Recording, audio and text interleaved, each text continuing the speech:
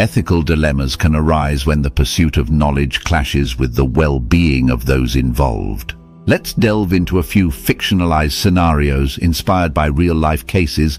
Scenario 1. The Little Albert experiment. In the early 20th century, a baby named Little Albert was conditioned to fear a white rat through repeated pairing with a loud, startling noise. This fear then extended to other white, furry objects. While the study provided insights into classical conditioning, it's now widely criticized for its unethical treatment of the child. Is it ethical to intentionally create fear or distress in a child, even if it advances scientific understanding?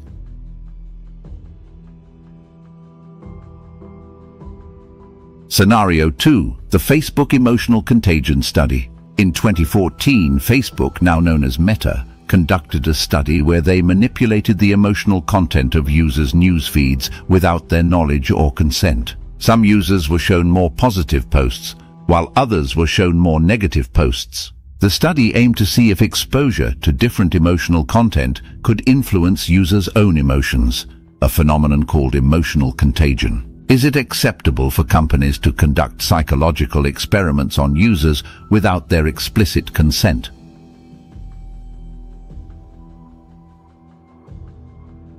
Scenario 3. The Asian Prison Drug Trial. Imagine a prison housing individuals convicted of major drug trafficking offenses. A pharmaceutical company proposes a clinical trial for a new drug aimed at reducing drug cravings and aiding rehabilitation. Participation in the trial is mandatory for all inmates, with the stated goal of improving their well-being and reducing recidivism upon release. Is it ethical to use a captive population like prisoners for drug trials?